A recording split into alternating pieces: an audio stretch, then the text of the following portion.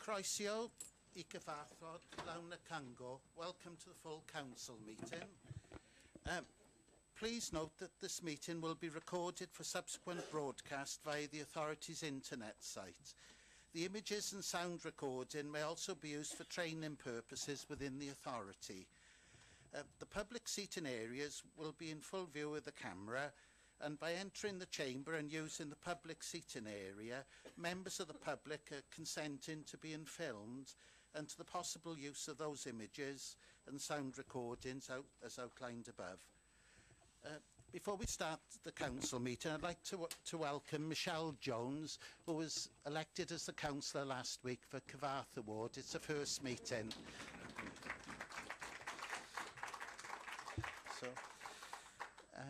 So the first item on the agenda is apologies for absence. Gareth? No apologies for absence. No. Oh, Gareth.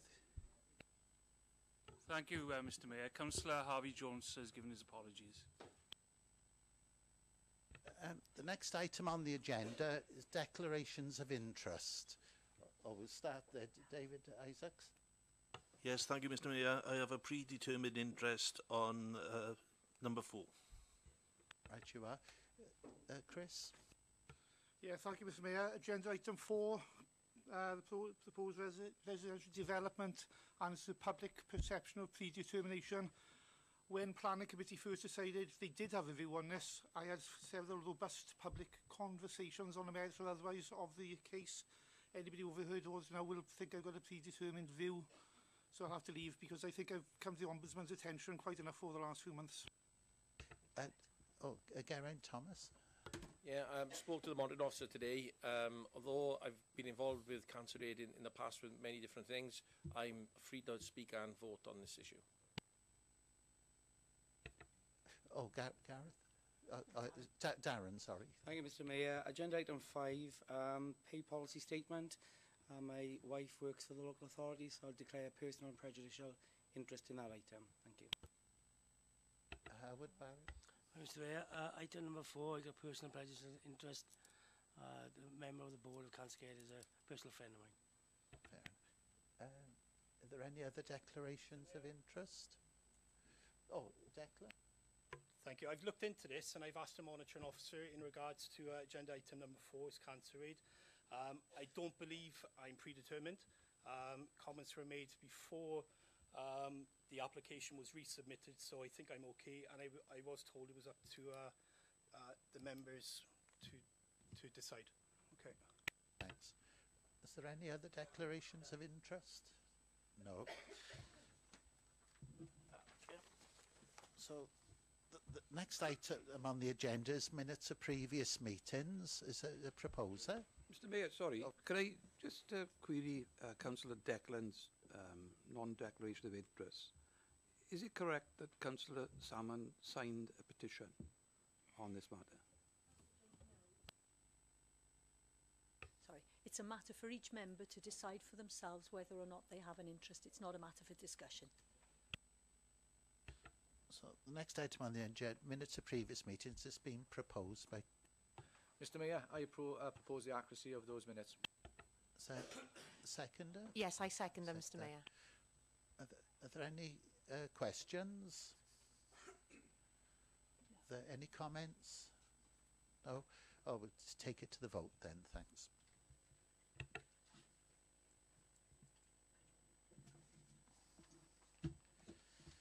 Councillor Salmon, can you pass your... Very good. That's kind. Right. The next item on the agenda... that was carried, yes. So we need to let everybody leave item 4. Yes, yeah. The next item on the agenda is item 4. There's a few declarations of interest. So this item is the proposed residential development on the land at East Street, on land at East Street and Union Street, Dowlais, application P180330. And I understand Councillor Hughes is taking this. Yes, thank you, Chair. As I asked before the meeting, if I could give out these documents, if that's okay. That's okay, yeah.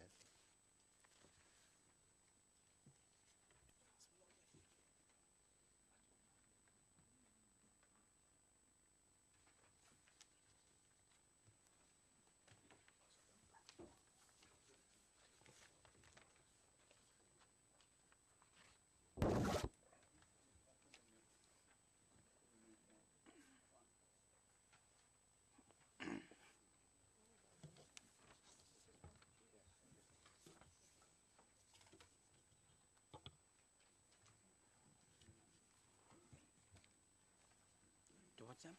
More?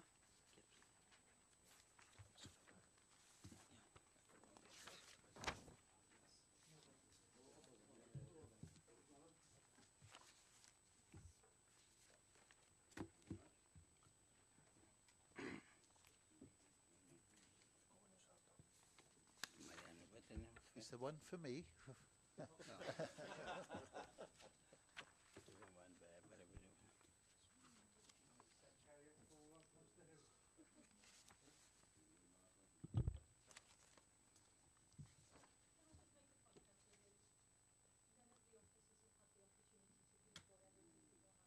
Yeah, we can have a deferment if you like, for adjournment if you like.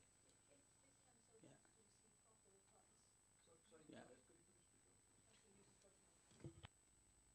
Yes, if the council wants to receive advice which will include whatever is in the document, which none of the officers have seen, the officers will need to read that document. Currently, we don't even have a copy of it. So I'm really not clear as to how we're to deal with that unless the officers are given a copy now and have the opportunity to take 5 minutes to read it. Happy that. Oh, Brent, did you? Yeah. Chair. Mr. Mayor. Hello? Yeah. No, I want to ask a question with regards to this. Yeah. I'd like to know, we've been handed this piece of paper now, and to me it doesn't make head, I can't make head nor tail of it. Is this coming from David Hughes himself now? Because if the councillors, if the officers don't know anything about this, surely we should have had this a long time before this meeting tonight. I'm a bit confused with this. It was only yesterday that I had the plans, so only yesterday I looked at them. I would have thought that you as councillors would have looked at plans yourself. Pardon? Perhaps what we ought to do is Have to the start- officers had these plans then? Because quite look of expression on Carris's face, they haven't had it, David. So let's get to the facts here, please. All plans are on planning, are on the planning department's webpage. If you want to look at plans, I would have thought you would have looked at plans. If you were talking about a plan permission, you would have looked at what you're talking about. Even the ones with handwritten writing at 10 metres and 16 metres on in red. I don't think so. Before we enter into a debate about this plan that you've just handed out, is this a plan which is currently existing in the planning department? Yes, it is. It's a plan. So perhaps what we ought to do then is to start now if Councillor Hughes makes the proposal.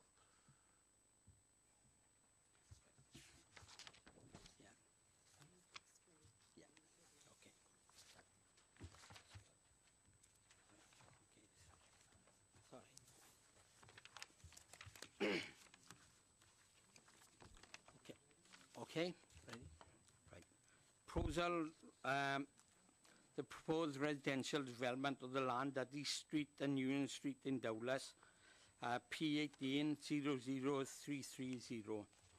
The purpose of this report is to consider the planning application for the construction of 10 dwellings and associated retaining walls, parking access, and footpath on the land at East Street and Upper Union Street, Dowlas. 1.1 to 1.4 that describes the way what have happened in planning and the way we have come to this planning year today. It just is what it's gone through planning and gone to public meeting and then gone to back into planning, and that's how we found ourselves here today. 1.5, the merits of the planning application are considered in detail in the planning consideration section of this report. The application has been assessed against a relevant local and national planning policy and is considered to be in compliance with them. The recommendation that was that the planning application be approved. The piece of paper that I put out by you shows a vision display on the parking with on number 1, 2 and 3, which I believe don't meet the legislation in the parking coming out onto a road. Our vision display is 45 metres, I believe. The vision of sight, line of sight is 45 metres, which our building regs look for.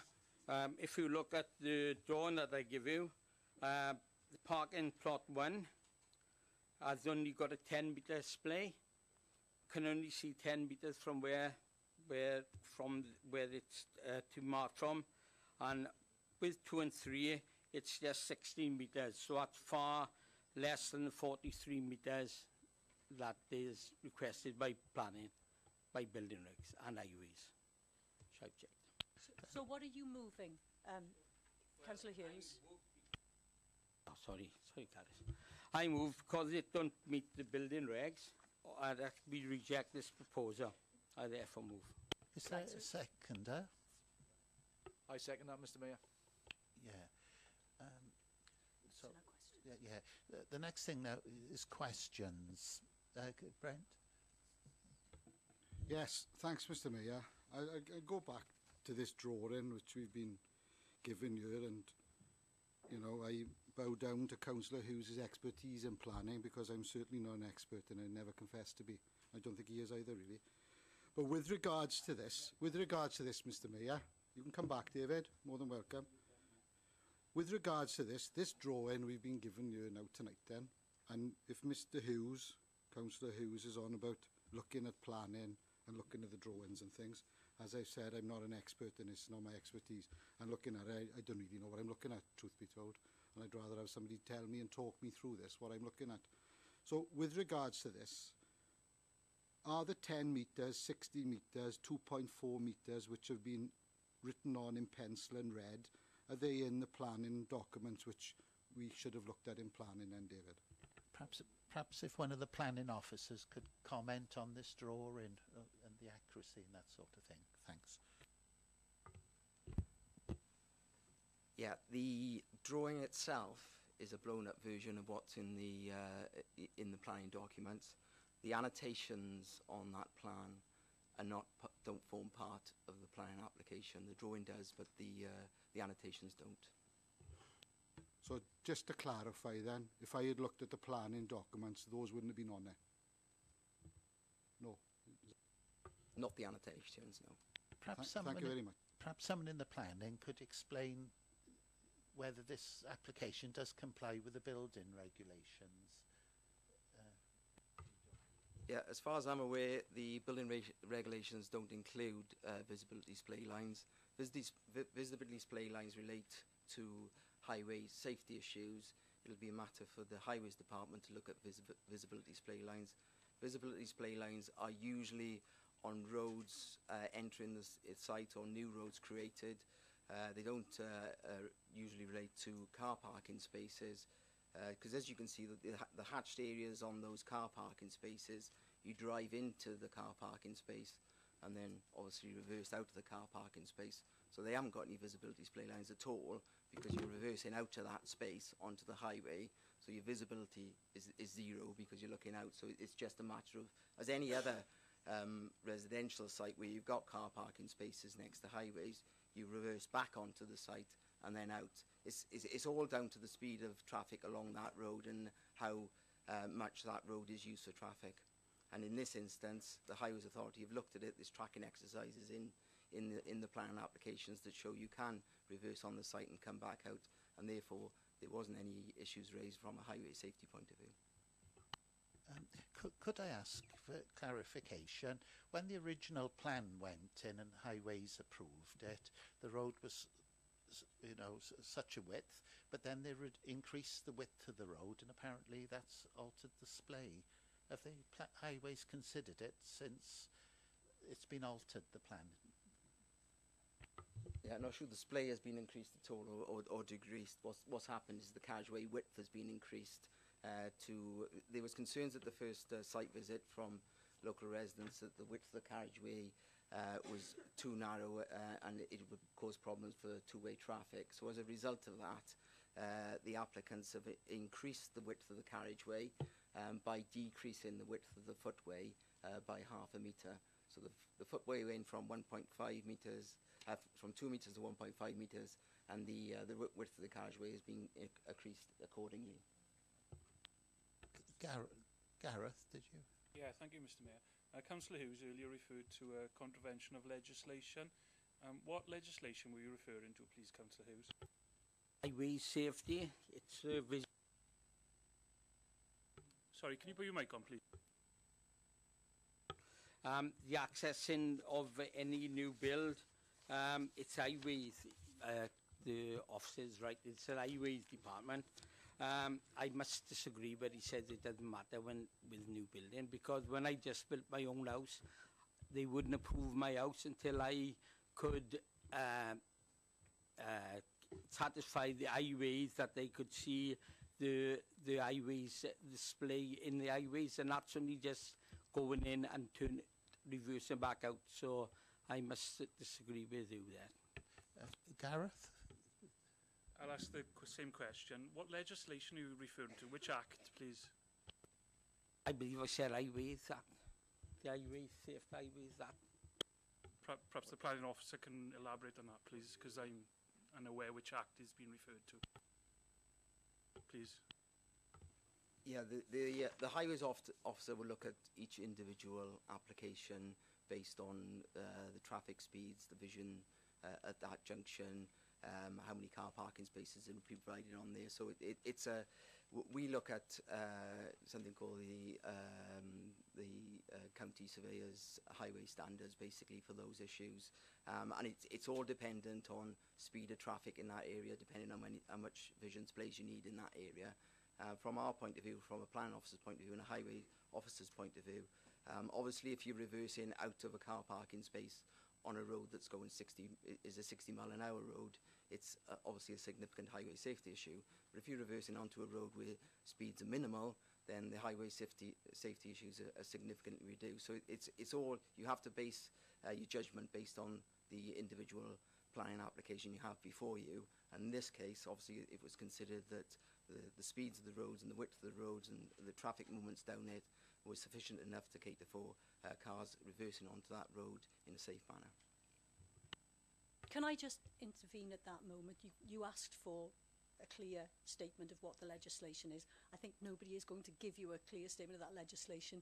Councillor Hughes has raised it without warning to the officers, so that I don't think they're going to be able to tell you precisely which act it is. What's clear is that there is some legislation, because clearly the officers are able to tell you that there is some legislation, but that we're not at the moment. The officers are telling you that there is some discretion within that, and there are requirements as to how you evaluate whether something does or does not comply with that legislation. I can't tell you what precisely that legislation is right now, but as the officer is describing, it's something that has to be applied, and then officers would tell you how it's applied. That's understandable. Thank you, Caris. Tanya? It was in relation to the things that Hugh raised. So I'm assuming it would have been, it was you've mentioned it was raised as a potential risk and then assessed and then determined. Clive talked about a road being widened. Am I right in thinking that's not in here? Have I missed something? Or that whole issue around driving in, reversing out, the road being widened, is that not in here?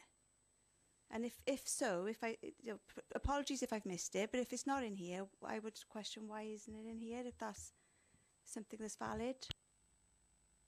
In the report itself, the main report itself, yeah, the main report will probably look at highway safety issues in the main report. Obviously, there's plans that are submitted with the application to look at these things. The report won't highlight every individual issue, but it'll look at it overall and say, overall, we've looked at these issues and there isn't a highway safety issue. We consult, obviously, with the Highways Authority. They will look at the issues and come back if there's any concerns with regard to parking or highway safety or vision displays, and raise those concerns. It's not highlighted in any specific report that we've looked at the visibility from every car parking space and it's acceptable. It's just a generic response to say that looking at all the plans, there isn't any problems from a highway safety point of view or pedestrian safety point of view. Given the fact that it's been raised now and it's not in the report, I don't really know how we're supposed to respond to that, really, because I would have expected the report. If it's something that's been deemed worthy of raising in the chamber, I would have expected to see it in the report. So I'm not really sure. Be clear, if you look at page 75, the first substantive paragraph on that page seems to deal with the issue. Mr Mayor, can I suggest to be helpful to members? I'm not familiar with this site at all, and like Councillor Carter, I can't make head nor tail of this, what's been presented to us, but obviously Councillor Hughes raises some, very important and pertinent points. I note from the report that obviously the Planning Committee themselves requested an undertaking of a fact-finding site visit.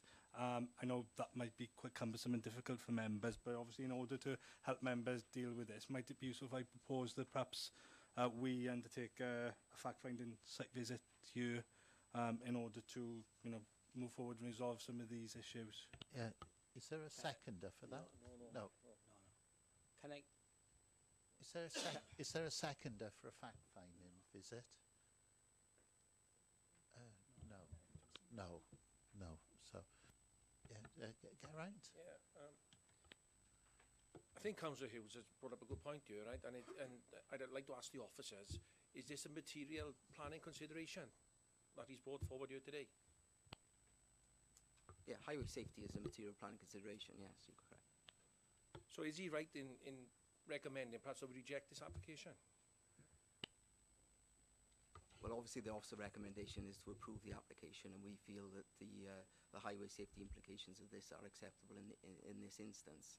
So from a judgment that the officers have made in line with the highways officer's comments, the application is obviously recommended for approval. I think what I would say is if you go to any residential site today and have a look at off-street car parking on any residential site, you will note that this tandem development parking, as we've got before us today, on any new residential site that's been permitted by this authority. Mr Mayor, are we discussing the substantive, the approval, or are we discussing an amendment? And if it is an amendment, what is the amendment? No, it's not an amendment because Councillor Hughes has amended the actual proposal that's been put to you. It's actually quite confusing because now what you will be voting for is a refusal of the planning application, because the way Councillor Hughes has amended it makes it a little bit difficult. So before we get to any kind of vote, I will make sure that everybody's clear what you're voting for. But that is what I understand has been proposed, is that the substantive recommendation is that it be refused. Okay. Yeah. Did you put your hand up earlier? I was just going to suggest, I think it was the Highways Act 1980, Mr Mayor, but I may be wrong. Councillor Hughes?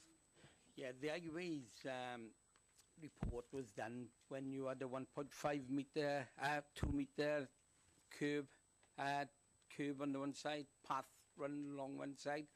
You haven't reviewed it since you've narrowed the path to 1.5, so that's taken the vision display back into the car park. That's why it's much worse than what it was before. I mean, I understand that the application before, the motion before you now is one for refusal. I've spoken to the planning committee about this when they put up the reasons for refusal.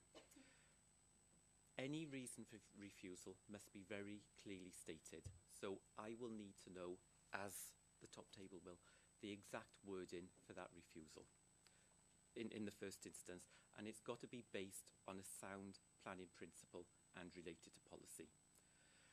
There can be more than one reason for refusal, but my understanding at present is you only have you are just giving one reason for refusal. Right. If council decides to go ahead and determine that this matter should be refused, then the applicant or the developer, whichever term you want to use, does have the right to appeal that refusal. Now, they have 6 months from the date of the refusal letter being issued by the planning department to appeal that decision to the planning inspectorate. The planning inspectorate can deal with it in a number of ways, either by way of written representations, which I've explained to councillors before. That is just, it's an informal way of dealing with it. It is all on the papers, basically. It could be dealt with by way of an informal hearing. That's a round-the-table discussion with the developers. And you, as councillors, or whoever you determine to represent, however many of you determine that you need to be there, to put forward your case. Or it can be dealt with by way of a public inquiry. That is a far more formal procedure. The inspector will lead everyone through it, and the evidence will be heard for both sides. Now, in relation to that, ordinarily, if a matter was refused, the officers would attend. However, in this instance, the officer's recommendation is quite clearly one for approval. So the officers of the council will not be attending the public inquiry or an informal hearing to present the council's case, because the first question they'll be asked is, as a planning officer, do you agree that this application should be granted permission? And they're going to answer yes, at which case it will all fall away. It's therefore councillors that will have to attend any informal hearing, deal with any written representations, or attend the public inquiry on behalf of you as councillors. It's your decision. Now, I have to make it very clear to you that when we get to that stage, costs may be awarded against either party. We as a council would have to fund our own costs. Now, whether that be the fact that we look to employ a planning consultant to see if anyone is willing to take it on for that one reason that you've given for refusal, or we could look to instruct, or you could look to instruct a barrister. But what I cannot make clear enough is it will be you as councillors that will be providing that evidence.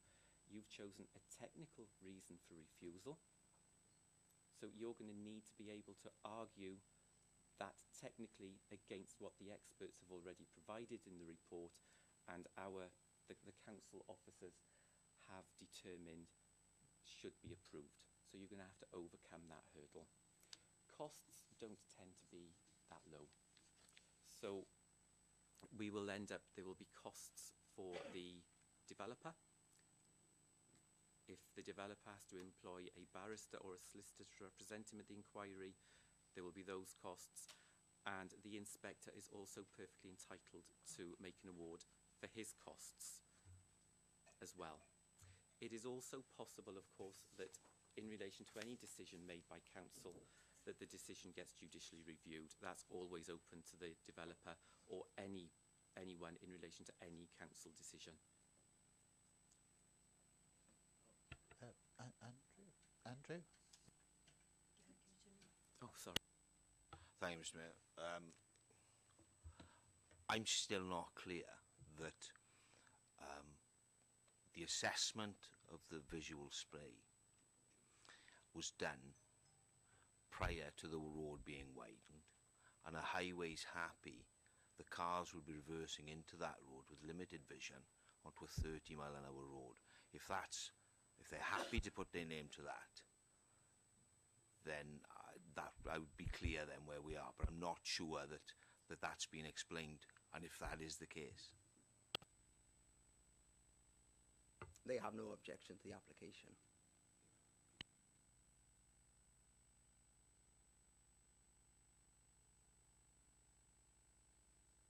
Declan, yeah. Thank you, Mr. Mayor. It's a question for Geraint.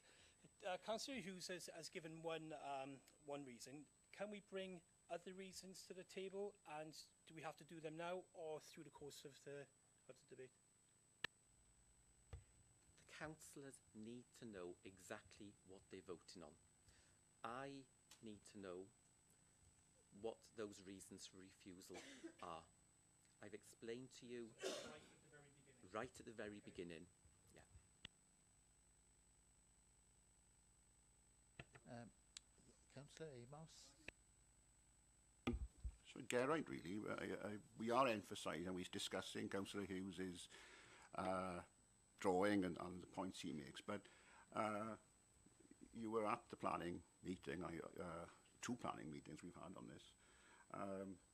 At page 74.3.2 are outlined the reasons we were going for refusal. Now, the point that Councillor Hughes has raised is certainly on there, but to the highway, that's the second one. But we are discussing here a total of three grounds we were discussing. So I take your point about costs and how detailed we've got to be, but I think as the night goes on and the debate goes on, it won't be only highways issues we'll be talking about. So I just wanted to be absolutely certain about that you know, you appreciate it's not just the highway. I understand exactly what went on at the numerous planning committees that we've had and the fact-finding visits. At present, the amendment that has been put forward by Councillor Hughes is to refuse this on one ground only. Councillor Roberts? Yeah, thank you, Mr. Mayor. Could I ask a question, please? How many prior meetings, including site visits, have been held looking at this application?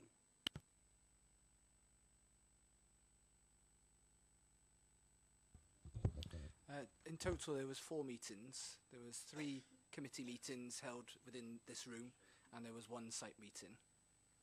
Thank you. To that site meeting, it is a fact-finding meeting of the council. It isn't actually a public meeting. Darren? Yeah, another question from me, Mr. Mayor. When was the last time a planning application was referred to full council for full council to sit as a planning committee, please?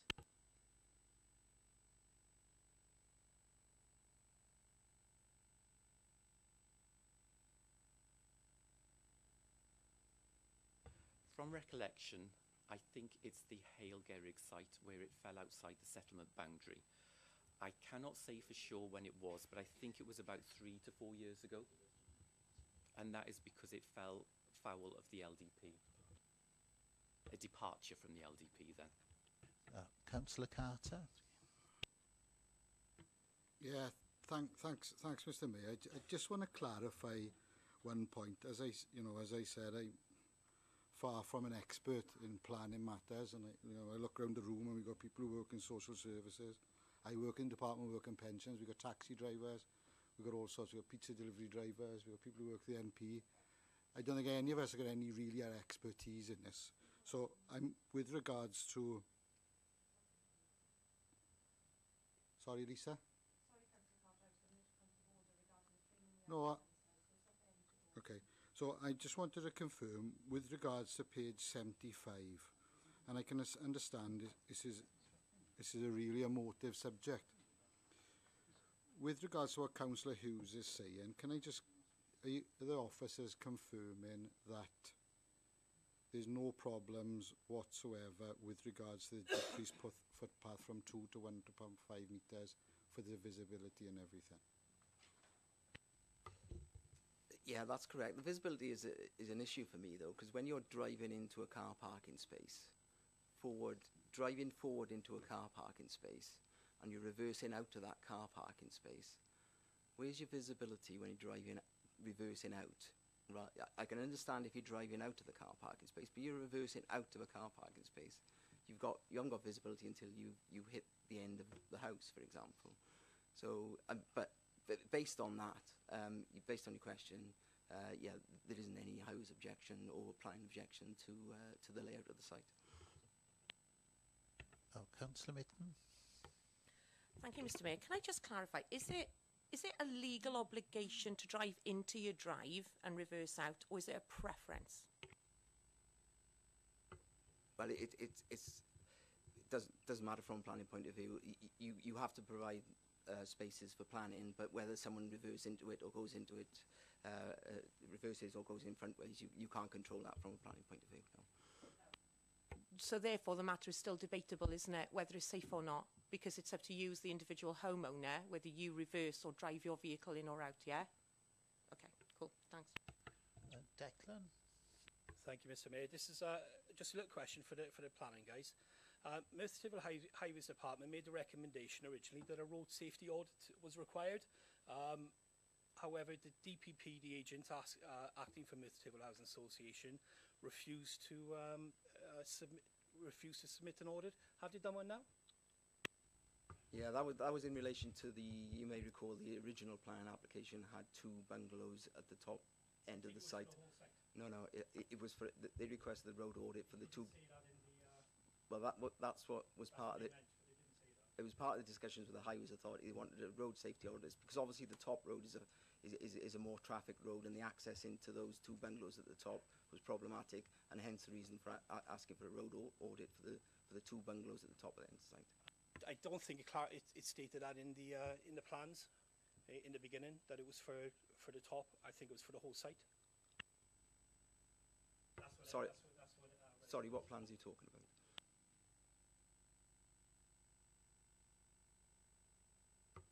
A road safety audit wasn't submitted with the application. It came as a request.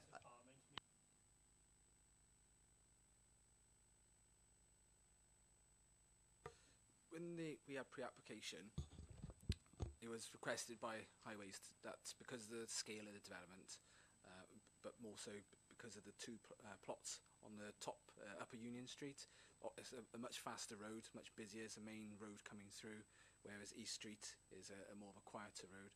It's opposite a junction. You've got the topography as well to take into consideration. So Highways asked for a highway safety audit to address whether there was any safety issues and what measures need to be put in place to make it safe, if it can be made safe. Because the developer didn't want to, or felt that it wasn't justified that it was needed, they didn't provide one as part of the application. But the reason why the bungalows were taken out was because of the fact that they hadn't done a highway safety audit. And so in order to progress the application, there was obviously a stalemate. We were asking for a safety audit. They didn't think it was necessary. But obviously, in order to progress the application, they took that element of the development out. So that's why we're left now with the houses at the bottom. That road itself is it's a small road, you know, so you're not going to do high speeds like you would on Upper Union Street. It has, and it's yeah, okay. But obviously, in terms of visibility displays, that would have been more of an issue then at the top, because obviously because of the nature of that road, you'd need to. The way that visibility displays work is that you've got the 2.4 metres, that's the setback, and that's to account for the fact that the driver at the front of the site is not at the front of the bonnet. If you're reversing out a parking space, you're much further back. So that when it comes to these situations, visibility displays don't work for driveways. They're more of an issue when you've got junctions, so vehicles coming out at the end of East Street or coming up at the top onto Upper Union Street. But because those junctions are already there, they're already fit for purpose. And so there was, in terms of visibility displays, there wasn't any real issue. But I just want to pick up, you can't really see it on this plan, but on the original plan, there is actually a visibility display provided for the communal car park, which shows that visibility space can be achieved. And that's because the vehicles there can actually turn within the site as well. Oh, Councillor Amos. Thank you, Mr Mayor. We're talking a lot about this highway issue. Can I ask Caris, would this be a suitable time to propose an amendment to this, to take it further forward, or do I have to wait for another period of time? Because as you told me, this has been an amended proposal from Mr Hughes. Could I now make a formal amendment to that, or is it, do I have to wait for to do that? Councillor Hughes moved the original motion, so it's not an amendment. He's changed it, so that's the substantive motion. You can at any time propose an amendment, so if you want to do that now, you're free to do that now. Okay, thank you.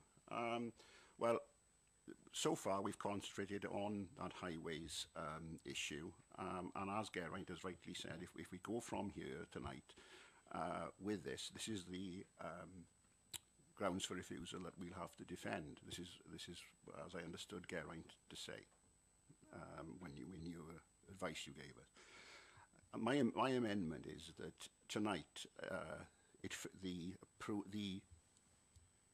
application be refused, but on the grounds that were as set out on page 74, paragraph 3.2, which was the grounds given, and there was a slight amendment at the last planning meeting. I was, for whatever reasons, the planning committee there, we won't go into those, failed to, wouldn't refuse and wouldn't approve, so I don't know what that meant. But my amendment is that we refuse the application on the grounds as set out in 3.2 of the report on page 74.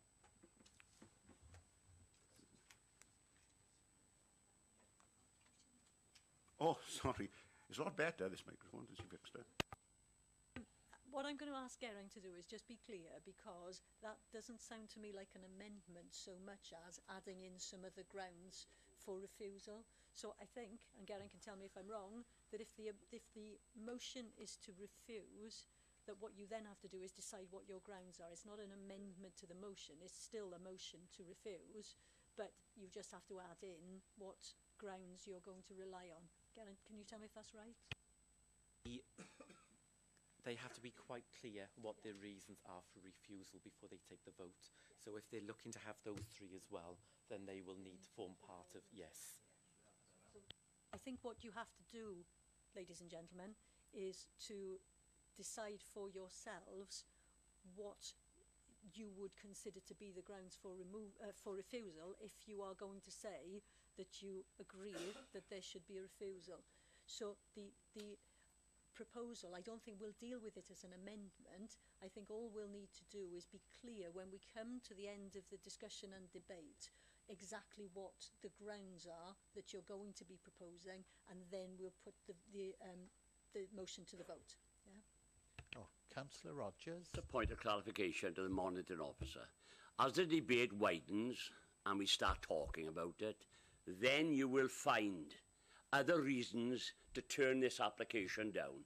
So after questions, when it's open to speaking, which many of us are going to speak here, I think then you have added, it'd be added to the one amendment or the substantive motion which Councillor Hughes has done, then you'll find more. You put them together, as far as I'm concerned, and that's what you'll do.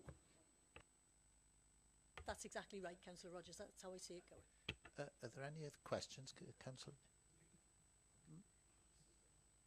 Oh, the leader, yeah. Yeah, I just want to be clear and ask the planners that they recognise the point that Councillor Hughes made, that it is a material planning issue. Sorry. Yeah, if it's highway safety is the issue, highway safety is a material planning consideration, yes. Are there any other questions? Oh, Tanya, yeah. It was to go back to the safety issues that were identified that were prompted the road safety audit.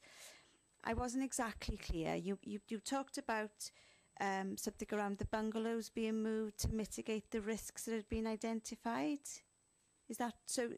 My question is, did removal of 2 buildings completely minimise the risk in the same way that a road safety, the response to the road safety audit would do so? The highway engineers asked for a highway safety audit for the whole application because obviously what they were looking at was the whole scheme. But when we discussed the issue about the fact that they hadn't provided one, it was apparent that the reason they were asking for one is because the 2 bungalows at the top of the site were being accessed onto essentially what they consider a busy road which had number constraints. Because they took the bungalows out of the scheme, it essentially omitted the need for a highway safety audit. So then we were left to assess the highway safety implications at the lower part of the site. And we had some changes like the increased width of the highway. To pick up on one of the points earlier, we did reconsult the highway engineers on that. So they have seen the revised scheme and they were happy with that. Just for clarity, because initially you talked about, I think you mentioned either 4 or 5 different issues around road safety. It was the junction, the speed of the junction, main road, and so on and so forth. So are you saying that removal of the bungalows addressed and minimised all of those risks that you mentioned earlier? What I was pointing out is those are the sort of constraints that the highway safety audit would have looked at, and that's the difference between access at that point of the site compared to the access being proposed on the lower part of the site. So obviously the way they presented it is that the driveway for the 2 bungalows would have been coming out essentially opposite the junction by the church, and it's on a point of the highway where it's quite steep, so forward visibility for drivers can be difficult. So the highway safety audit would have assessed that. It may have come to the conclusion that it was fine and that the risks were manageable, but without that report we couldn't draw a final conclusion. But because that part of the scheme was omitted, there was no longer a need to assess the highway implications at that point of the site, because there is no development going there. There's no bungalows presented at the top of the site. Oh, Malcolm? Yeah, thank you, Mr. Mayor. You caught me with my mouth full of mint, so I do apologise. Can the planners just confirm that on page 74, 3.2, bullet point 1, substantial loss of amenity for a voluntary organisation that provides palliative care for persons suffering from cancer, is that a planning concern? The loss of amenity is a material planning consideration, yes. So that is something that we're able to take on board, and it's for each individual member to decide whether or not how that affects cancer aid. Well, the loss of amenity is a material planning consideration, yes. Quite clearly, the report refers to that and is recommended for approval, but it's up to each individual member to make their own decision if they're going contrary to the officer recommendation, yes. Councillor Carter. Yeah, thanks, Chair. Can I just ask very quickly then, with regards to what Malcolm was saying, with regards to the loss of amenity, can you tell me what amenities will be lost, please? I can't, because I haven't put the recommendation forward that it's refused on those grounds. Our grounds, our officer's recommendation is that the application is approved because we don't think there's a loss of amenity. Okay, thanks for that. So, if somebody, I'm not on the planning committee, and lots of us aren't. Whoever was in the planning committee meeting, could somebody actually say what they mean by the loss of amenities? Because I'm not quite sure. Perhaps Councillor... Yeah, Councillor Skinner. Thank you, Mr. Mayor. Right, what's at stake if we lose cancer aid as an amenity or a community facility? Between January and December 2018, there were 2,696 journeys made to and from NHS cancer treatment services, which equates to 58,000 miles. Many of those using the service prefer... That's not actually the answer to the question. Oh, I do apologise. I appreciate that you've got a written speech that you're going to want to make, and you will get the chance to make that.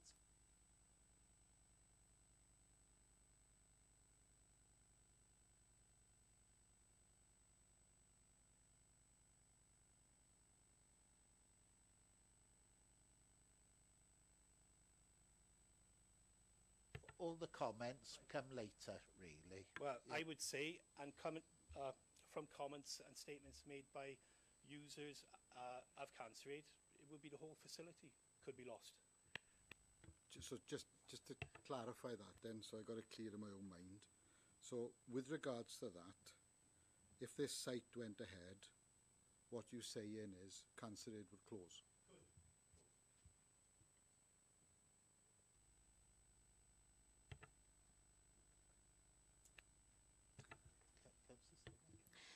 I'm awfully sorry, but I just feel like it's the same question. I don't feel like the question's been answered.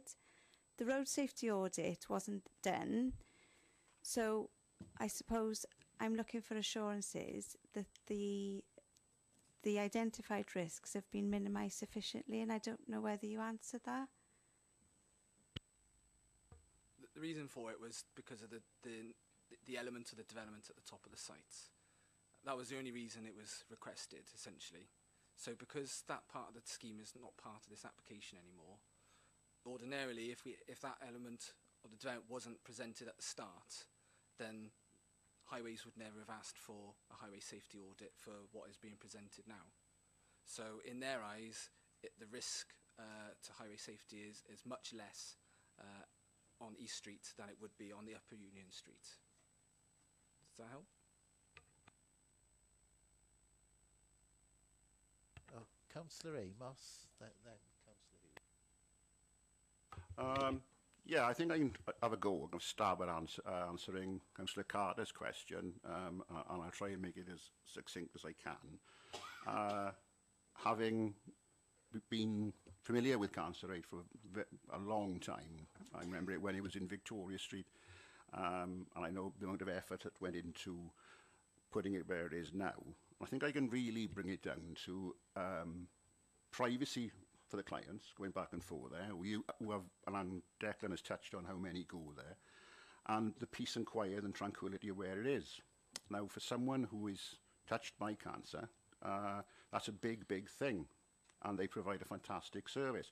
Now, I think with a development like this around it, I think that will have an effect, and I think that is how I would define amenity, and that is the loss of amenity.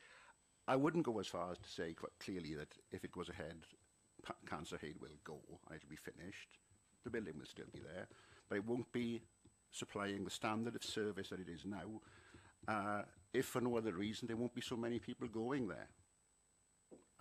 That is amenity, loss of amenity or maintenance of amenity is a judgment. We have been arguing about the highways and 10 metres and 16 metres and all of that. You can do that with foot rule, but you can't define that as in the same way with an amenity. Matter of amenity is a judgment. My loss of amenity might not be your loss of amenity, whereas with Councillor Hughes's measurements, perhaps we can argue about that. That's a matter of fact, and it's very easy. But amenity is judgment, and I hope that goes some way towards answering your question.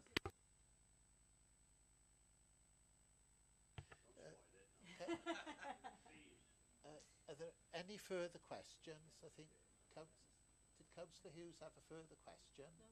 No. Are there any further questions? If not, then we'll go on to comments.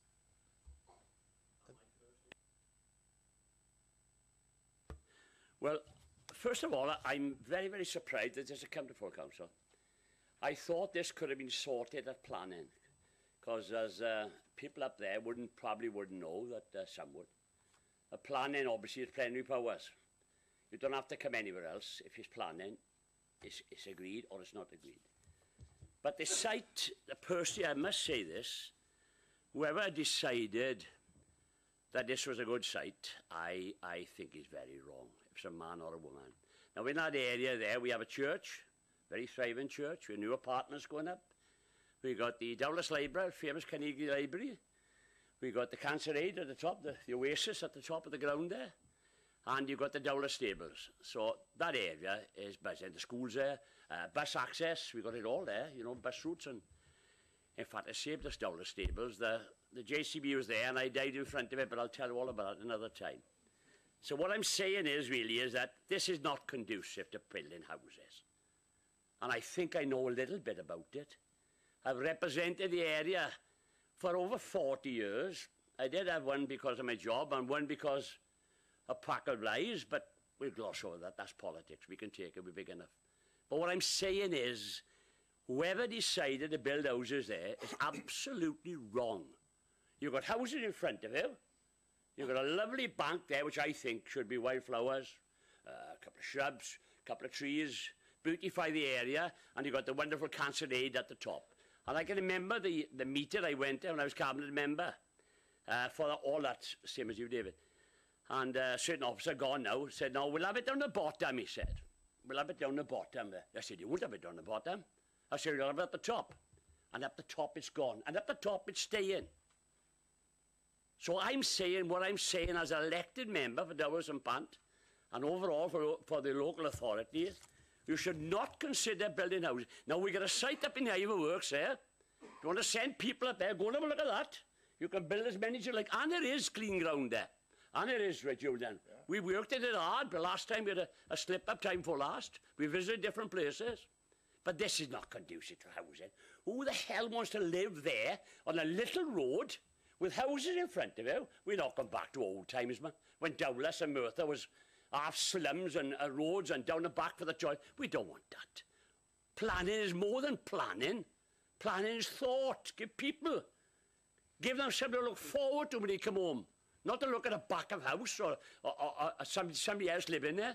So my feelings tonight, Mr. Chairman, Mr. Mayor, is that whoever decided this is absolutely wrong.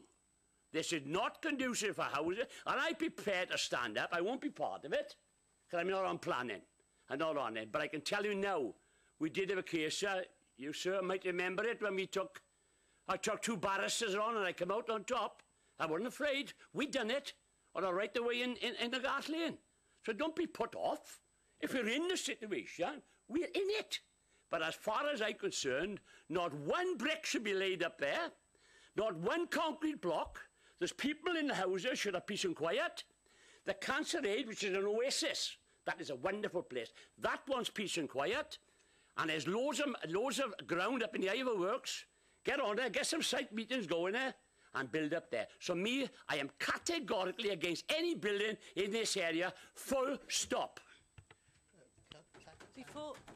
Before anybody goes any further, just in case anybody is going to pick up any of the points that Councillor Rogers made, I just need to be very clear that you as council approved that site for housing in December. So everything else that Councillor Rogers said, of course, he's perfectly entitled to say, but you are considering this planning application, you did previously approve that site for housing. So try and stick to this planning application. Councillor Skinner. It was just a comment on, I know Caris said that there was a paragraph at the top of page 75, but the questions I've asked, for me, I've raised a number of concerns around safety elements, and personally I don't feel assured, or I don't feel like I've got enough answers. So for me there's still a lot of unanswered questions, certainly around road safety. Declan. Thank you, Mr. Mayor. First of all, I'd just like to stress that this debate and anything that's said in it is not a slight against any of the planning officers for the work you've undertaken so far. You do amazing work. I will say, if this planning application goes ahead, many comments and statements made by patients who use the facility express the same sentiments, that there will be a reluctance to attend or request assistance due to the perceived stigma of obvious health problems when their attendance is more in view of the public. Now, what's at stake if we lose Cancer Aid as an amenity or a community facility? Between January and December 2018, there were 2,696 journeys made to and from NHS cancer treatment services, which equates to over 58,000 miles. Many of those using the service prefer to be picked up and dropped off at the centre instead of their own home due to its discreet location. There were also 909 counselling sessions and therapy sessions delivered to cancer patients and members of their families, some of whom were children. Again, I'll just remind members that by proceeding with this planning application will result in a loss of privacy for those using Cancer Aid, and could, given comments and statements made by users of the centre's facilities, greatly affect the services it provides as a community facility and amenity. Thank you. Are there any other comments? Councillor Amos. Thank you, Mr. Mayor. Well, first of all, I'd like to second what Councillor Salmon has said. Whatever decision is taken tonight, it's no reflection on the quality of the planners. They put together an excellent report, there's no doubt about that. I would like to make some comments on Geraint's advice that he gave us, perfectly proper advice, about the consequences if we do refuse this evening. It could go to an appeal, it could cost the council money, if that appeal does come forward. All I would say is that we have to do what's right and what's wrong. And if we perceive that this application should be refused, we should refuse it. If we do our work, the planning committee or whether it's full council, on the basis that we try to second guess the result, and we have to take advice and say, well, it's going to cost us money, so we'll have to approve it. There's no point in having a planning committee. There's no point in having a full council consider this. So we have to look at this on its merits. Now, turning to the actual application, pages 80, 81, it sets out the sections of Planning Policy Wales, edition 10, and the sections of it that have been applied to the report. And I'm a bit surprised that there's absolutely no reference to other areas of the report, which of Planning Policy in Wales, that I think are important. Now, for the benefit of members, I'm not going to put copies of the Planning Policy Wales around, but for the benefit of them, paragraph 2.25 outlines the assessment process, and I won't quote it at length, but what it does say is key factors in the process include how the proposal changes a person's way of life and who will benefit and suffer any impacts from the proposal. Now, I paraphrase that, of course, but that, I think, really does apply here, because it certainly will change the way of life of the people who go to the Cancer Aid building, and they will be the person who suffer. They won't get any benefits from it, that's for sure. So that's that particular paragraph. And then we move on then in Planning Policy Wales to paragraph, bear with me, paragraph 2.9, and I'm sure the planners will be aware, at the heart of that document is the term placemaking, and how Planning Policy Wales seeks to apply what I think is in the 5 ways of working to planning. And again, I won't quote it in its entirety, but placemaking is a holistic approach to the planning and design of development and spaces. Focused on positive outcomes, it draws upon an area's potential to create high-quality development public spaces that promotes people's health, happiness and well-being in the widest sense. Well, again, I come back to Cancer Aid, it doesn't. It considers the context, function and relationships between a development site and its wider surroundings. It will be true for major developments creating new places, as well as smaller developments within a wider place. Now, this is what we've got here. We've got a small development adjacent to a facility that fosters good health and supports people who are seriously ill. So I think that is also relevant. Finally, I'll turn to paragraph 3.2. In disadvantage, sorry. This is a substantial document, by the way, it's about that thick. 3.2. Disadvantaged and deprived communities tend to be disproportionately affected by health problems. Planning authorities have a role to play in the prevention of physical and mental illnesses caused or exacerbated by, there's a list of illnesses and conditions listed. And it's the duty of the planning authority to safeguard amenity. And this comes back to something I touched on when I was answering, or I attempted to answer, Councillor Carter's question. Safeguard amenity. What is amenity? Well, in my opinion, the amenity is for Cancer Aid to do the wonderful job that they do now for their clients. And I think Councillor Salmon has outlined the sheer number that they see. And they really want their privacy and they want the tranquility, and I don't think this application, this development will in any way benefit them, and on the grounds I've just outlined, those are the reasons why I certainly oppose this. It should never be in that location, and Cancer Aid should be left in peace as it is now. As Tony said, it is a veritable oasis for people who suffer from that terrible disease. That's my feeling on it. Thank you, Mr. Mayor. Oh, Councillor Carter. Yeah, thanks, Mr. Mayor. I find it is quite tough truth be told. It's quite an emotive subject, and I'm sure most people here tonight have probably been touched by cancer in one shape or form, whether themselves or relatives, etc. So it's quite an emotional subject, so a lot of things are pulling your heartstrings and also pulling on what you need to do as well, by legally, I suppose, and what we can and can't do. So for me, it's a question of, you know,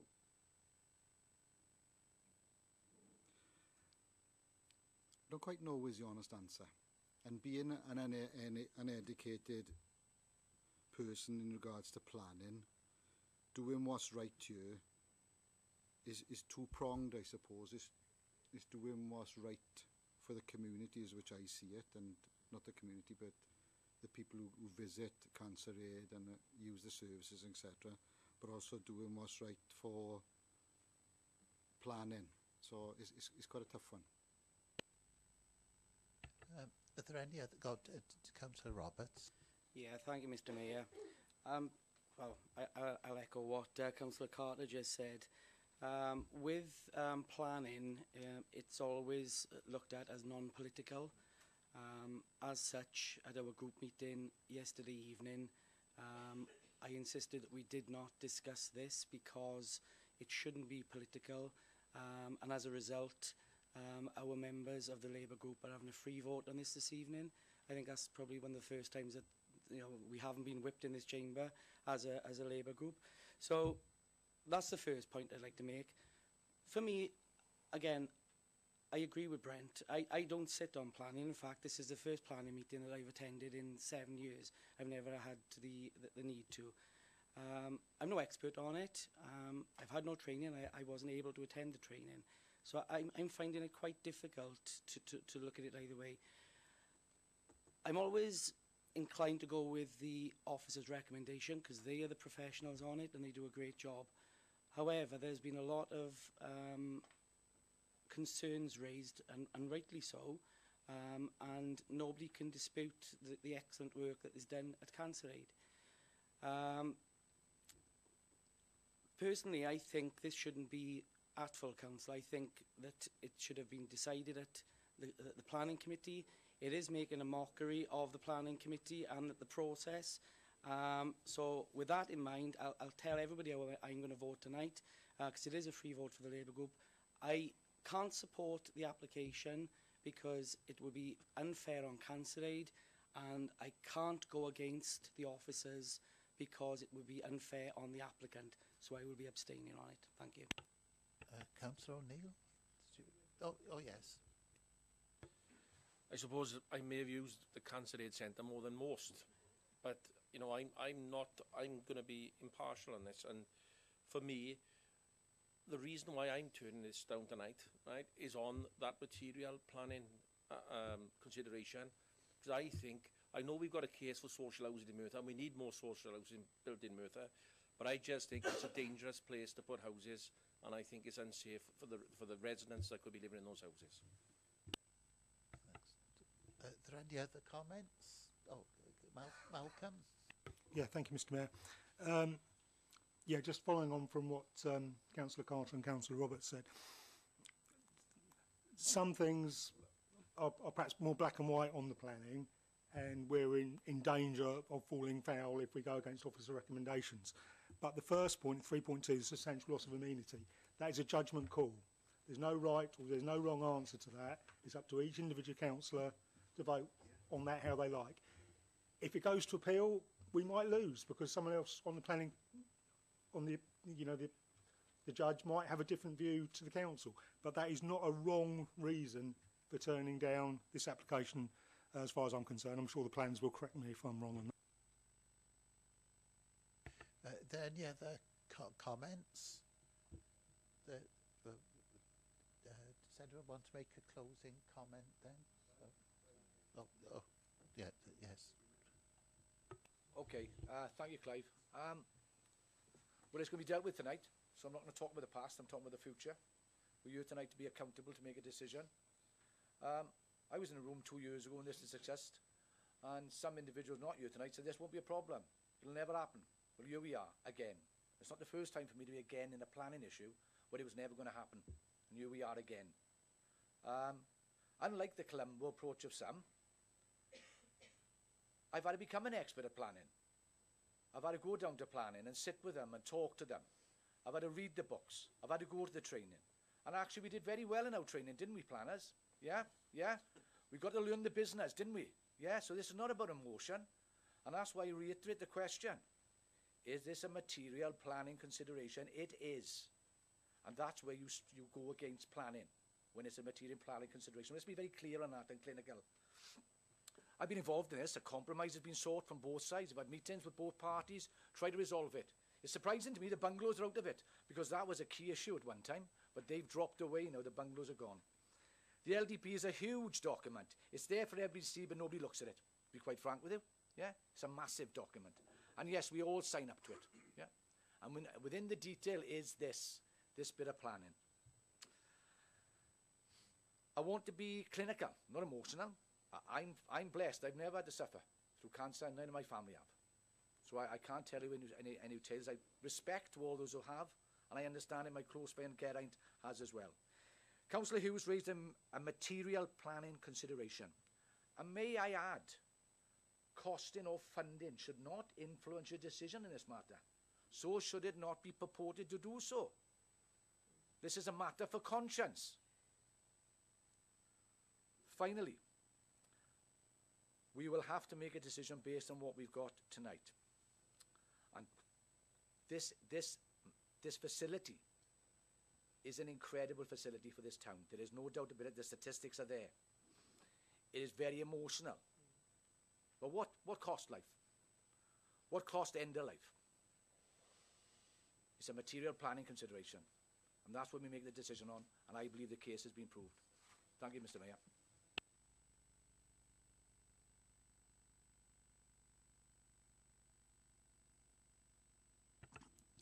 Well, if there's no one else going to speak, that was the last speaker. I did. Yeah. So what we need to do now is to list the or should we do the vote first? No. What we'll need to do is be very clear about the grounds. If you are considering the proposal that's been put forward, which is that you reject the planning application, so if you vote yes, you will be voting to reject the planning application. If you are going to say that, you have to have clear reasons. Now, what we currently have is a proposal from Councillor Amos that you adopt paragraph 3.2 and use those reasons, and then Councillor Hughes has raised an issue, but he will have to give us precise wording, or he or somebody will have to give us precise wording, and that will be the basis of whatever you decide. If you decide to vote for the recommendation that is now before you, which is to reject the planning application, you will have to have agreed what reasons you're going to put. Now, I don't think we vote on the reasons, unless Geraint tells me differently. So you've got a suggestion from Councillor Amos to use the three that you've got there, and if Councillor Hughes or somebody with Councillor Hughes can suggest the wording of the reason that he wants to put,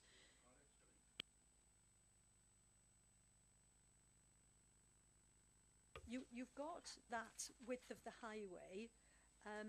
I'm not sure whether Councillor Hughes is saying something slightly more technical than that, because that's a slightly generalised thing. So I think we probably, if you keep that in, if everybody decides to keep that in, I think you still will need something that's specific based on what Councillor Hughes is saying. So Councillor Hughes or Councillor Thomas, if you want to say, and can you say it slowly, because we're going to have to write down exactly what...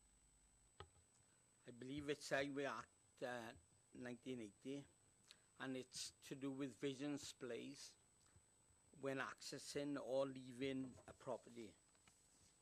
And there is a formula that it's worked out on the 30 miles an hour, and I've checked this with our own highways department, and they said it's 45 meters.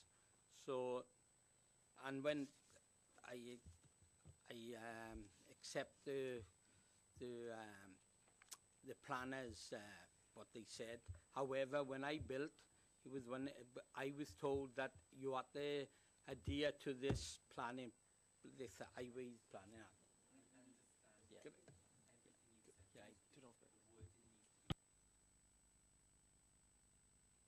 Highways Act 1980, vision displays. Okay, so is that exactly what you want? So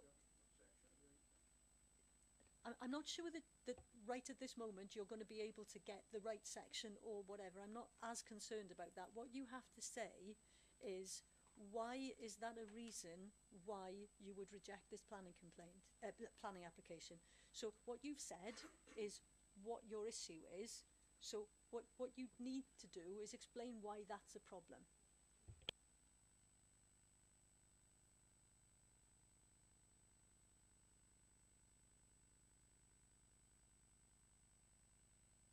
Okay, bear with me because I'm just taking this off the cuff from my colleague, but I just want to help him out, okay? So I think that what he's saying is that he is not recommending this planning application due to the visual display recommendations as set out in the Highways Act 1980 as a material planning issue. Does that suffice, Geraint? Or do you want more detail? I'll try and give something else after.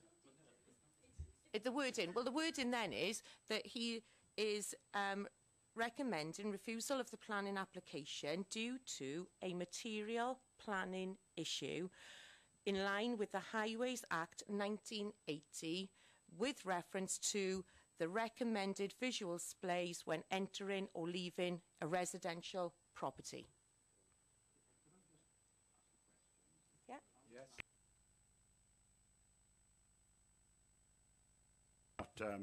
Lisa is and Davis saying, are we absolutely sure here? And I turned to Geraint, quoting this Act 1980, I'm always a bit dubious about quoting legislation where we don't actually know the. Is this? Do we absolutely? If we do, fair enough.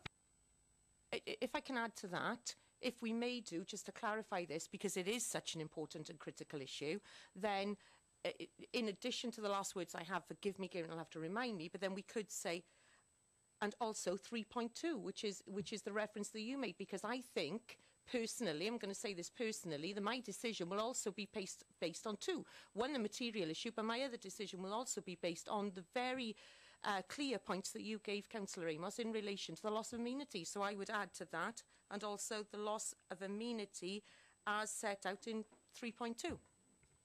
And then it gives the whole.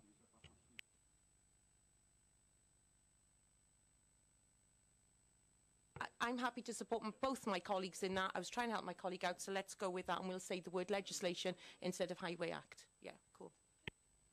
Say that we can't give you the words. I'm looking at Geraint because I'm desperately trying to tell you how you could make it make sense, right? Because what you have, if you look at the other ones, what you've got is such and such a thing has happened, and that causes a problem, right? So, yeah. What you never got to was, you said there's an issue about display, and there's an issue which is a highways issue because of that legislation, and I was waiting for you to say, and that causes a problem because. I think I did. No, we got to that point. And we. Doing planning when we get to this stage is you would sit there with your piece of pen and paper and you would try and word the reason for refusal. The reason for refusals are yours. They're not ours. We cannot word them for you. So I would suggest if you try and word something on a piece of paper, see if it works, have a discussion with the colleagues next to you and see if that, but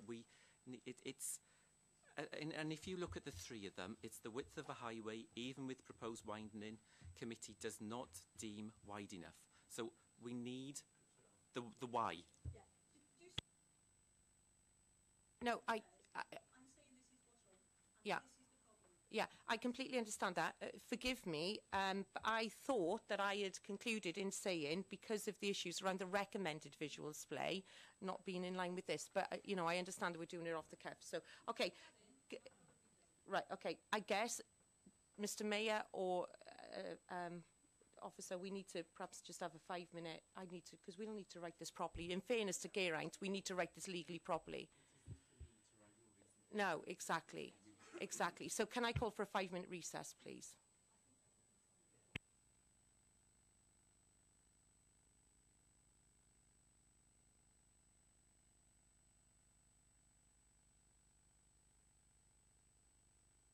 So can I call for a 5-minute recess then, Mr. Mayor? Yeah, Okay, that's thank you. okay, yes.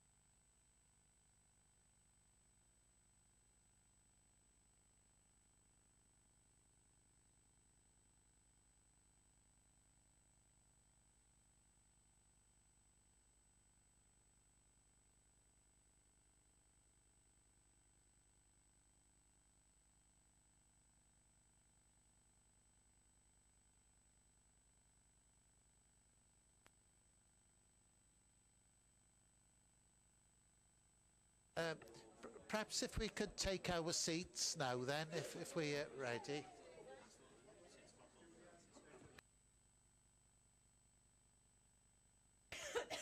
Are there any councillors missing?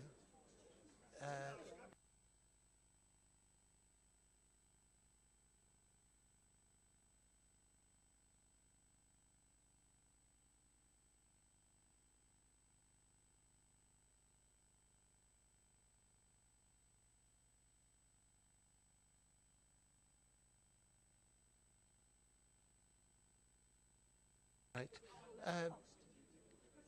Have we lost any Have we lost any councillors? Who sat next to? Oh, that's okay. Oh well, we may as well resume then. So, if Lisa could read out the wording. Yes, thank you, Mr. Mayor. I shall give this a whirl. Apologies if it's technically not right again, but we're just doing it off the cuff. So, okay. So, to support my colleagues' recommendation, the planning be refused on the grounds of highways and public safety, as we think the issues raised on lines of sight as per statutory legislation will cause a public highway problem, as well as a substantial loss of amenity for a voluntary organisation. And I have 3 councillors who are willing to then take part in any further debate or matter of JR, etc. Would say in relation to that, Lisa, is that you've brought the substantial loss of amenity into your visibility splay argument. Well, you've already got the substantial loss of amenity. So to clarify then, it will just be highways public safety, as we think the issues raised on the lines of sight as per statutory legislation will cause a public highway problem.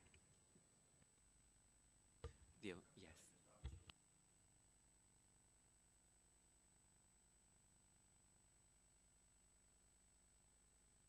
Okay, fair enough. So it's now 4... It's 4 bullet points now. 4 bullet points. Oh, Right, so, sorry Mr Mayor, if I can just make sure now that everybody is completely clear, because you have to be completely clear before you vote on this. If you vote yes, you will be voting in favour of rejecting the planning application. And as I understand it, you have 4 grounds for that. You have the 3 bullet points at 3.2 on page 74. And you have the further point that Councillor Mitten has just read out. Now, is there anybody who does not agree that those are your reasons for, if you are going to vote, to say that you reject the planning application? Is anybody who wants to change those reasons in any way? No. Can I just make sure, Mair, have you got those reasons written down? You've got them written down, so that we... Yeah. So, if Councillor Mitten can speed right to make sure we've got those.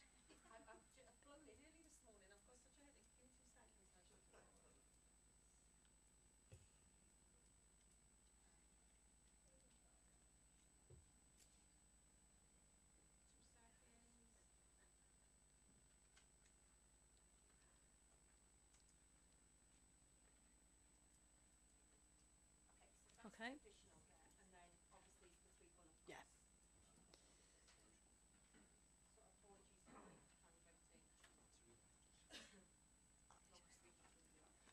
So, the reasons are, firstly, substantial loss of amenity for a voluntary organisation that provides palliative care for persons suffering from cancer. Secondly, width of the highway, even with the proposed widening, committee does not deem wide enough. Thirdly, due to the excavation of the site, the water runoff that could lead to stability concerns of the voluntary organisation and residential homes. And fourthly, it is recommended that the planning be refused on the grounds of highways and public safety, as we think the issues raised on the lines of sight as per statutory legislation will cause a public highway problem. On the basis of those reasons, the recommendation before you is that you refuse the planning application. So, Mr Mayor, can I ask you to put that to the vote? We put that one to the vote then, thanks.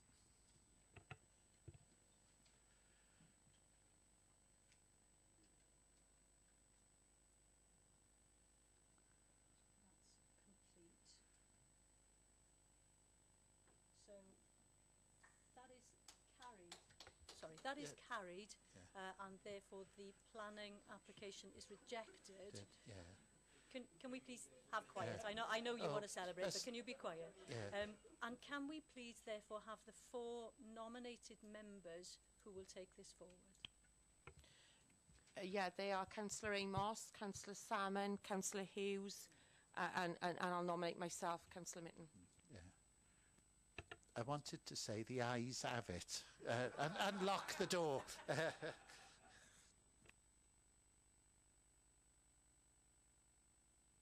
Yeah, if you tell the other councillors, thanks. And if the members of the public would like to stop for the rest of the meeting, they're welcome.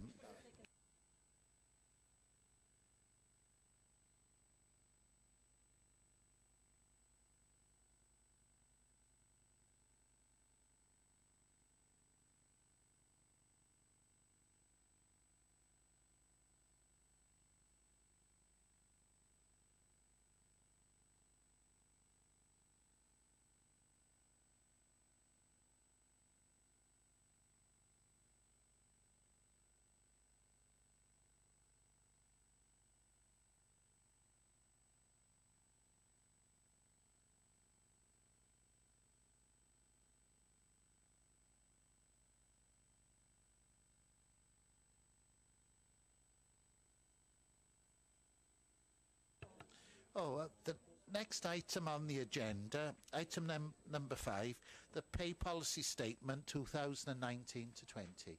Oh, yeah.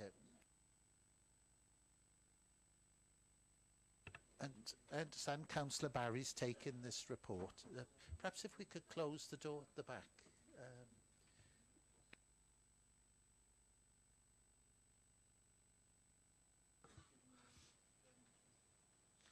Thanks, Mayor. This is the annual pay policy statement requiring full council's approval. In conjunction with the National Joint Committee and National Employers, an offer was made to with trade unions 2017 for a 2-year deal. We as an employer have been ahead of the curve in initialising the foundation living wage for the entire staff. Details of the policy are found at page 100. The financial implications you will see at 7, page 98. Although there are obvious financial implications through this policy, they are more clearly defined from the policy.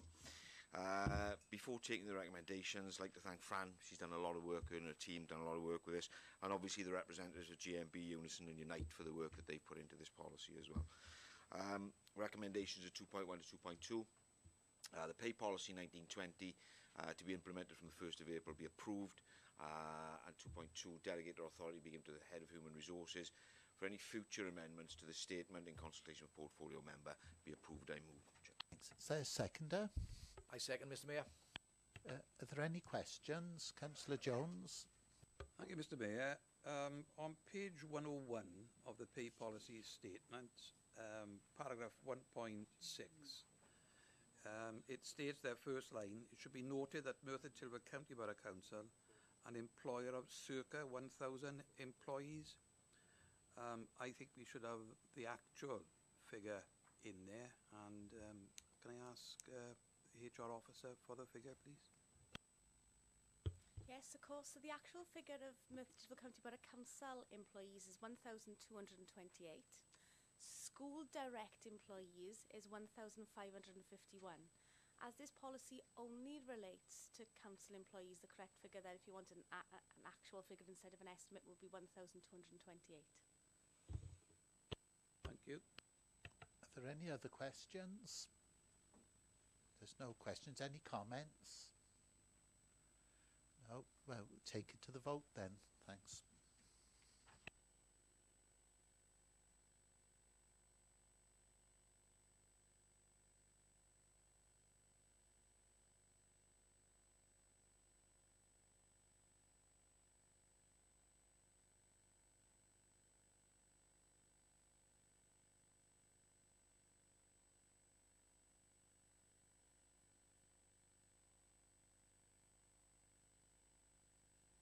Oh, so that's carried then, thanks. Next item on the agenda is the local toilet strategy. Sorry, Mr Mayor, can we get Councillor Rob?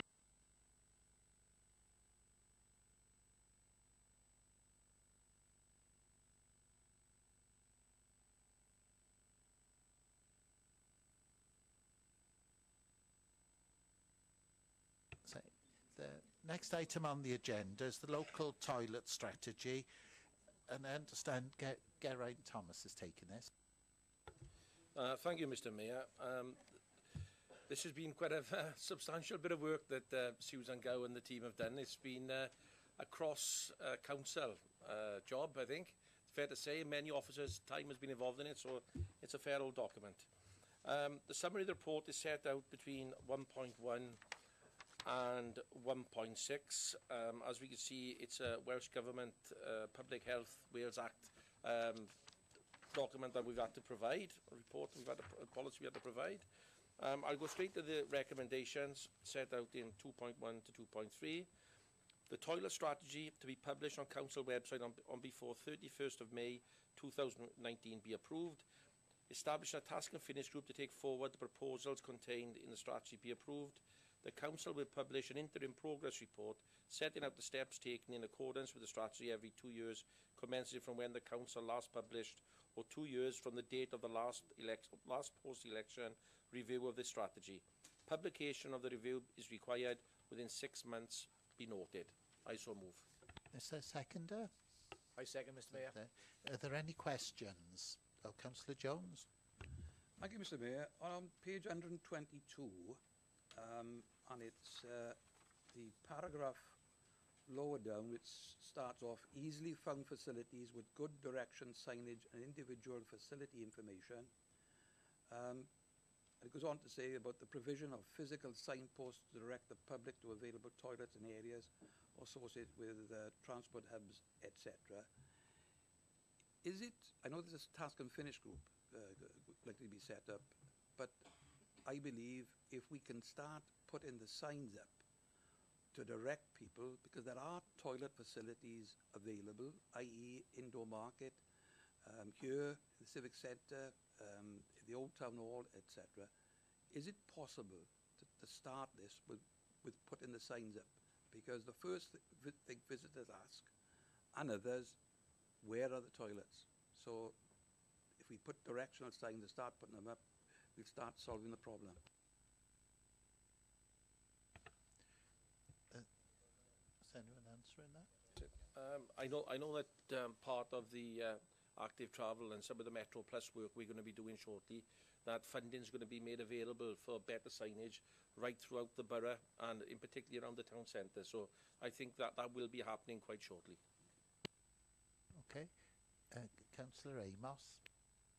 Thank you, Mr Mayor. I was going to ask, really, it's a well set out document, the strategy, but could I just ask Geraint and the leader perhaps as well, are there any plans at all to do anything about the bus station toilets? Because down there at the moment, we have got an existing gents toilet and a ladies gents toilet, but yet we're relying on the goodwill of Sharon there. People use that disabled toilet, irrespective of whether they're using her cafe anyway. So, but the facilities are there. So, are there any plans to reopen that? A lot of people I speak to come to Merthyr and say, well, you know, where's the toilet? There, at the bus station. Because they've just come off a long distance bus, perhaps they want to go to the toilet. So, are there any plans to do something about that? The true answer is no, Councillor Amos. You know, in the short term, there's no plans to reopen the public toilets at the bus station. But as you know, we're going through a process, and the new bus station should be built in the next 18 months, and there will be public toilets in the new bus station. Are there any other questions? Are there any comments? No? Oh, we'll take it to the vote then, thanks.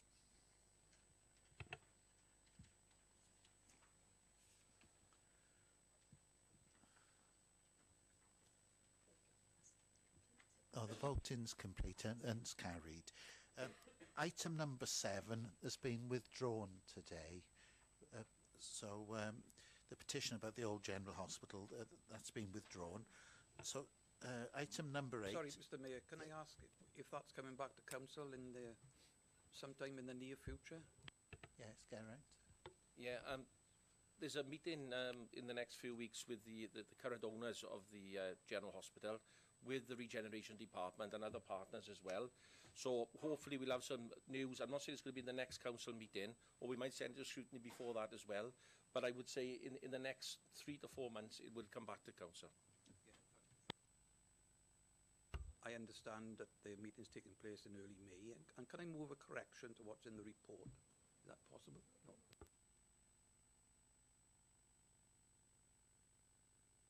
Item number 8, statement of well-being and focus on the future well-being in our community.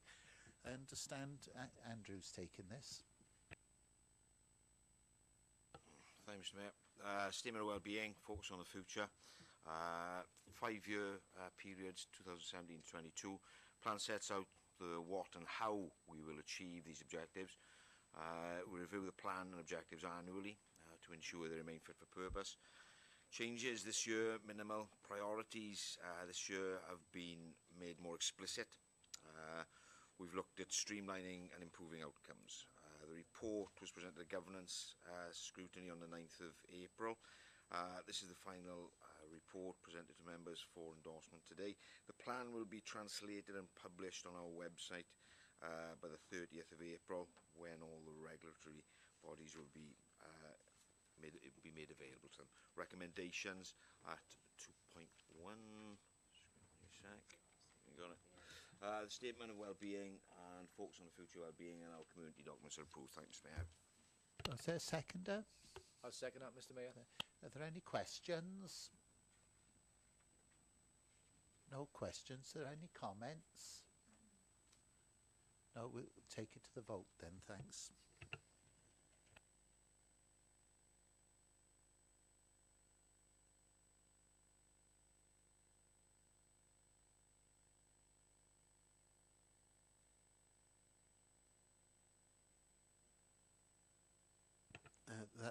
That one's carried then. The next item on the agenda is just an information report, Ombudsman's annual letter, so we don't discuss those.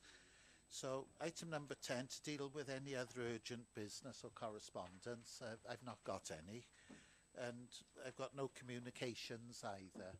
So thank you all for your attendance today.